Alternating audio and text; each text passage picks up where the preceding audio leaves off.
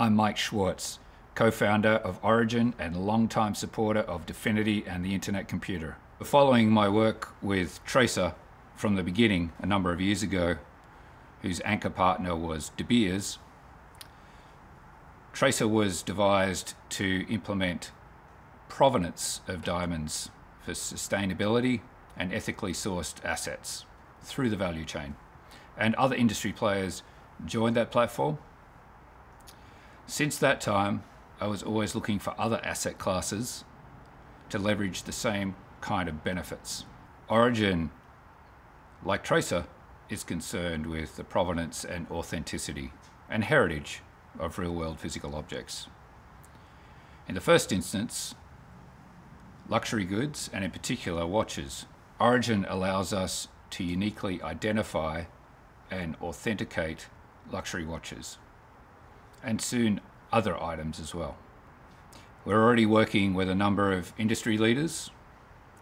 We're leveraging the Internet Computer, and we've developed some fairly extraordinary technology around the identification of real-world physical objects using image recognition technology and sound files. These items will be embedded in digital twins, which Origyn will house and will be deployed on the Internet Computer. The logic of our systems will be transparent and inspectable, and no single organization will be a majority stakeholder.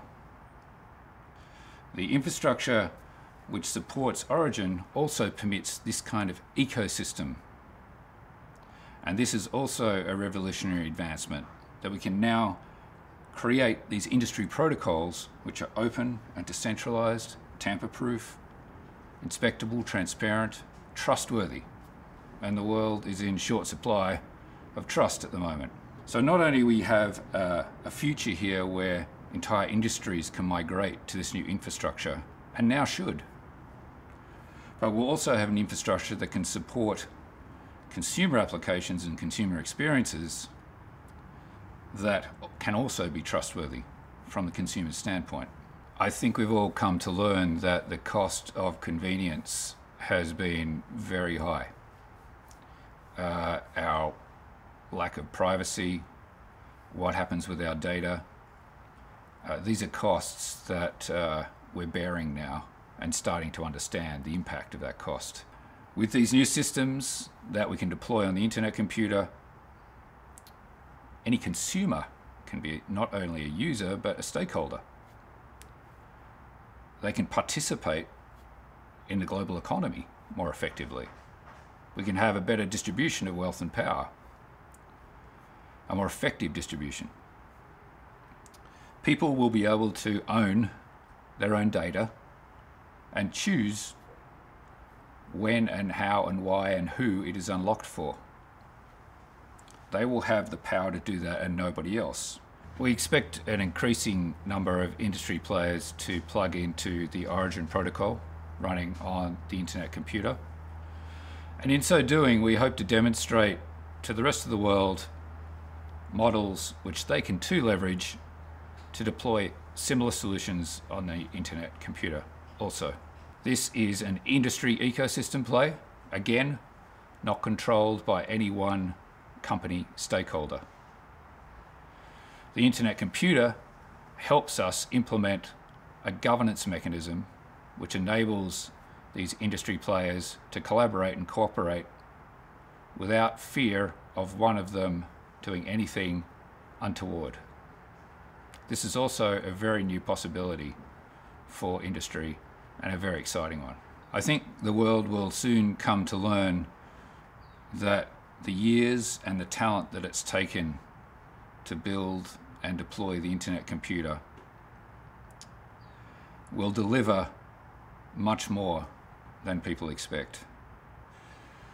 With other protocols that have evolved over a shorter space of time, many of them are doing a good job in a particular area, but they're really making up for shortcomings of some of the other protocols that have more broader uptake. I think we're going to find that the Internet Computer is a largely very holistic solution, holistic infrastructure. It's time to move industry and enterprise-grade infrastructure to the internet computer. It's going to take some time, but enterprises need to start that process now. It's time to do it. There's been a long maturity curve for very good reason, but we now have a level of maturity where these mission-critical applications can really look at this infrastructure, really look at these massive cost takeouts, really look at these new business model opportunities, and be confident that there's a level of robustness there that's going to stack up. It's going to take a little bit of time to learn. It's going to take a little bit of time to migrate, a little bit of time to deploy. So it's time to start. It's time to start on that journey now. And I have no doubt that the gains are going to be immense.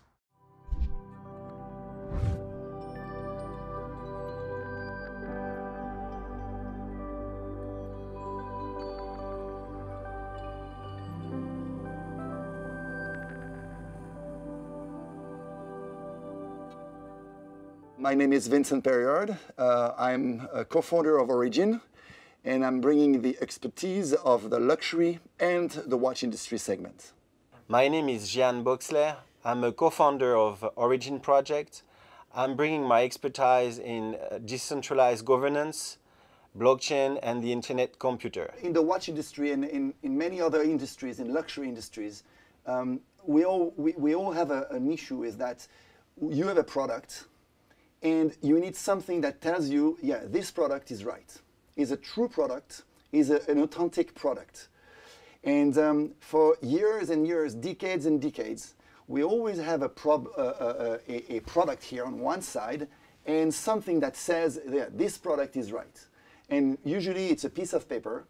For 450 years, we're using a piece of paper that tells you, yeah, this watch or this bag or this item is a true one, is a real one, for 450 years. And we're still using it. With the tech we have today, we're still using it. 2020, we still have a little card, a little piece of paper that tells you, yes, this is right. And you spend like 20,000, 30,000, like 100,000, and you still have something which is disconnected from the product. So the thing is that we realized also in the last month, in fact, when we started all the projects, we realized that there was absolutely nobody in 2020 coming with something where the product itself is the DNA, where the product itself is showing the proof of authentication.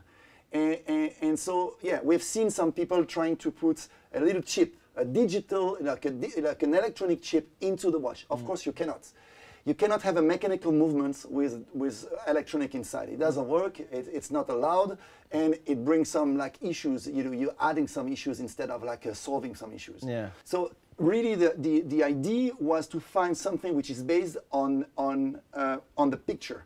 It's really to like take a picture, go in so much detail that suddenly the product is obviously always different from the other one. Like a biometry, we have that with human faces, yeah. And actually it's a very simple idea to have the same application of biometry, but with a watch. Exactly. And the watch is like the fingerprint. Every watch is different. There is tiny, mini difference, and an AI is able to recognize those differences. On the watchmaking side, one of the dreams was to be able to create a digital twin, okay, where it's not something which is external to the watch, but it's the watch itself. It's really a digital twin. Digital twin. Yeah.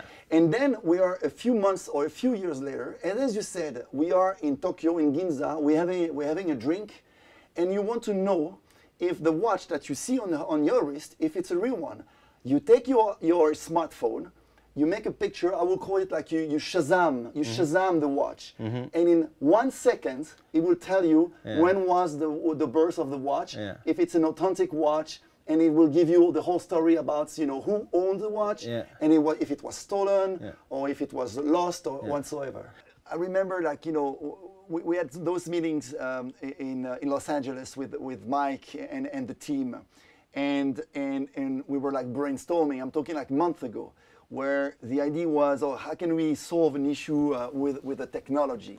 And it was really interesting because they all came with some ideas like we can bring a chip, we can like put a QR code, we can add something on the product. And I was always saying no, no, no, no, no. Like every language I was saying no. Say no, we need to find something where you're not touching the product. We just, can we use the photography to, like go inside the structure of the watch. And I think that a brand like Audemars Piguet is even recording the audio of the movement, right? Every watch, like a heartbeat, like a human being, you have your heartbeats. Every watch has a signature, a sound signature. The movement is creating a sound, a specific sound, with a specific curve when you read that on the screen. And if you record it at the birth of the watch and you listen up the same watch 3 years, 10 years later, you can see or you can recognize if this watch is the watch that you created like in 2012, for instance. So there is a sound and an image recognition, which is really, the idea is really to use both elements into Origyn to make sure that we are, like 100% right. And this watch is the watch we have minted like 10 years or 5 years ago. What the Internet Computer is allowing us is to have a platform which is a standard that the watch industry can use, because counterfeit is a problem for everyone, right? So finally, you're solving a problem, and there is no one owning actually a company. Everyone is using a platform, and then all the data and the information of those digital twin are embedded through a token, for example, and are using a blockchain. And then this is also that new era that bring DFINITY, a new economy actually, and a new model, a new governance model. Origyn is, like bringing a new technology where for the first time in the history, we are, enabling it to have the product itself to be the proof of authentication. So the product itself can be seen, can be checked, and not a piece of paper outside of that. For the first time, that's the technology. The second point is definitely the technology behind it, so the Internet Computer. The fact that we can scale it, and the fact that we can monetize it, so we can also leave it for the governance. New type of governance? New type of governance, that's very important. And the third thing is maybe, and here with Origyn, the fact that it's not just tech guys, but it's a combination between tech guys and people from the luxury industry that really understand each other suddenly, because usually in that world, you have the great tech guys and you have the luxury guys on their side.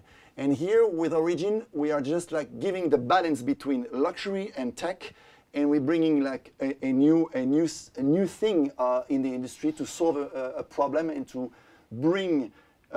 turn a cost into a revenue.